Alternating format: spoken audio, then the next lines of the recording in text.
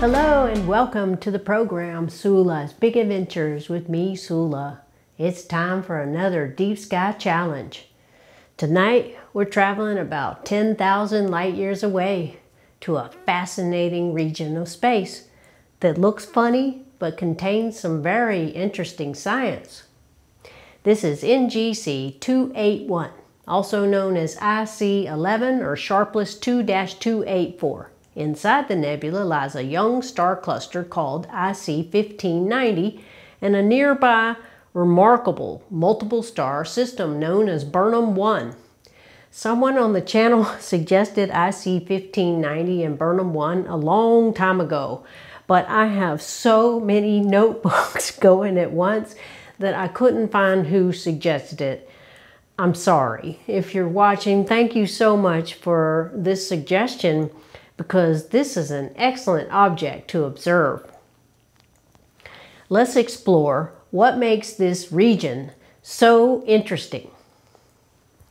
NGC 281 is a large emission nebula, meaning it glows because its gas is energized by nearby stars. Some people call it the Pacman Nebula because they think the dark dust lanes make the shape of the nebula resemble a video game character. To me, the nebula looks like a giant fluffy comma or a monster with its mouth open. This nebula is located in the constellation Cassiopeia, and it's best seen in autumn and winter in the northern hemisphere. And it has an apparent size of 30 arc minutes, so it's fairly big. It was discovered by American astronomer Edward Emerson Barnard in August 1883, and only later was the star cluster discovered, which tells you how difficult it is to see this star cluster because E.E. Barnard had legendary vision. The glowing red color of the nebula that shows up in long exposure photographs and not in your visual observations comes mainly from ionized hydrogen, which lights up when intense ultraviolet radiation from the young stars hit the surrounding gas. But this nebula isn't just glowing, it's active. Embedded within NGC 281 are dense pockets of gas and dust called Bok Globules. These are cold, dark regions where new stars may eventually form because they're protected from harsh radiation by thick dust. At the heart of NGC 281 lies IC 1590, a young open star cluster of about 279 stars. These stars form from the same cloud of gas and are only 3.5 million years old. That's extremely young by cosmic standards, but most of the stars are of magnitude 17 or so, which is out of reach of most amateur telescopes, except for Burnham 1, which is part of the star cluster. The most massive stars in IC 1590 are hot blue stars, and they play a major role in shaping the nebula. Their strong stellar winds and radiation are slowly pushing gas outward, sculpting the strange appearance of this nebula. And this star cluster inside this emission nebula is very reminiscent of another much more famous nebula, M42, the Great Orion Nebula in Orion the Hunter, that contains a star cluster of hot young stars called the trapezium. And indeed, inside the nebula is a fascinating object, Burnham 1, a multiple star system. That's a system which is two or more stars that are gravitationally bound and orbiting each other. And this star system, if you can see it, resembles the trapezium in M42. The brightest component of the system is Burnham 1, also known as B1 or HD 5005 or HIP 4121. This multiple star was discovered later by Sherburne Wesley Burnham, a famous double star observer. What makes NGC 281 so fascinating is that it contains multiple stages of stellar evolution all in one place. The glowing gas clouds, the newborn star clusters, and a stable multiple star system. This star system hasn't changed much since it was measured in 1875. But warning, seeing the multiple star system is hard. The brightest star, B1, is magnitude 9, so pretty easy to see it and find it. But it has a companion just 1.4 arc seconds away. Hard. The other companions are 15 arc seconds away or so. So much easier to separate. I'm going to look at these objects with my 10-inch Dobsonian Herschel and a 102 millimeter refractor. I'm going to look both from a dark sky site and a very light polluted area. So I'll be back when it's dark. This is the equipment I'll be using for this presentation. My 10-inch Dobsonian or reflector. And by the way, I've decided to name it Herschel because it's just perfect. It's the perfect telescope. And a 102 millimeter refractor on my Ioptron GEM28 mount. This is a go-to mount, but this object is very easy to find. It's very close to Aperture, Eta Cassiopeia, which is a naked eye star and a beautiful double star. But I'll show you where it is when it gets dark. Oh my goodness, look at that. The belt of Venus and the Earth's shadow. Okay, to find NGC 281, locate Cassiopeia, the giant W. This time of year it's on its side, and later in the evening it'll be upside down and making an M. But locate Aperture or Eta Cassiopeia, which is a naked eye star, right there. And NGC 281 is just 1.3 degrees east-southeast of Aperture. So right there. Okay, I have NGC 281 in my telescope. And by the way, I'm using a UHC filter. Use either a UHC filter or even an O3 filter to bring the nebulosity out. But if you're in a dark enough place, it's a pretty bright nebula. You might be able to see it without a filter, but I can see it, and it looks like a very thick comma, a thick, fluffy comma.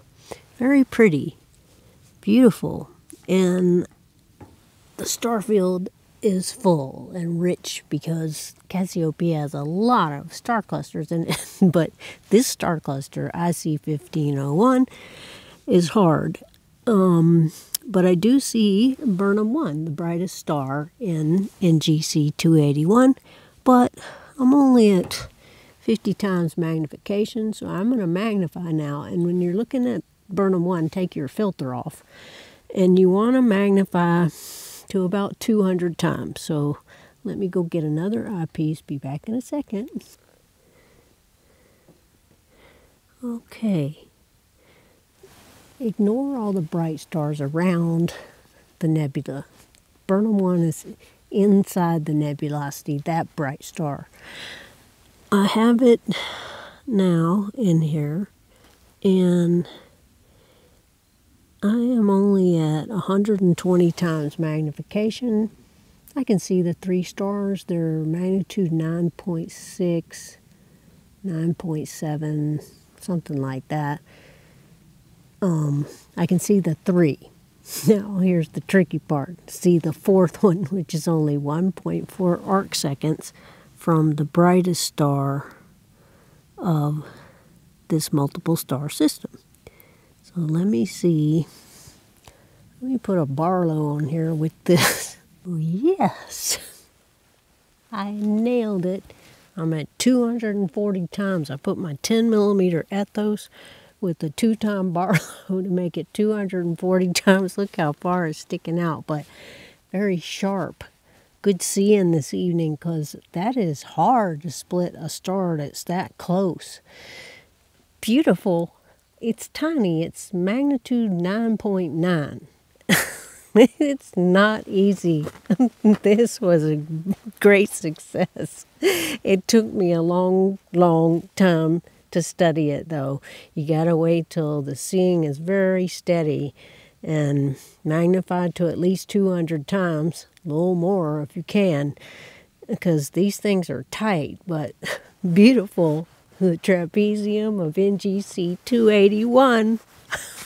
Yes. Now, about that star cluster, I don't know. I mean, I can see Burnham, or if there are other stars, I don't know where they are. But I guess I could say I saw the star cluster. I don't know. What do y'all see? E. Barnard didn't see a star cluster when he discovered NGC 281, and he had excellent eyesight too, by the way. And apparently so does Sue French. Anyway, yes.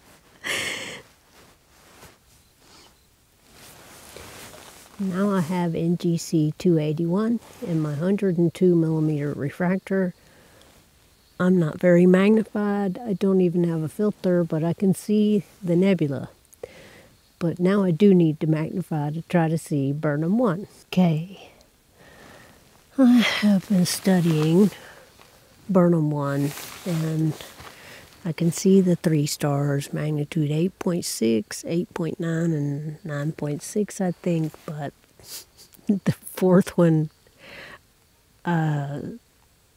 severe challenge maybe equals not possible in a 102 millimeter refractor. I don't know. Maybe it's possible on a night of exceptional seeing, but I don't see it. But I did see it with my 10-inch Dobsonian, so you can see it. I mean, it is hard. Do you know how hard it is to split a star that's 1.4 arc seconds? Hard. Hello again. I had to leave Arcadia because I ran out of food. So I'm back in the Bay Area, Bortle 7 site. I took an SQM and it was 18.17. So it was pretty light polluted here. But I got out my 102 millimeter refractor again because I wanted to see if I could see the diffuse nebula NGC 281 in a very light polluted area. And I did. I was at 71 times magnification with the UHC filter, and I could see it. This is a pretty bright nebula. And I also took some photos of Burnham 1, the multiple star system. And now I am going to try again to split this very, very difficult star with this refractor. I went and got a Barlow, and now I'm magnified at 408 times. And I think I split it. It's the brighter star that is the really tight one, 1.4 arc seconds apart.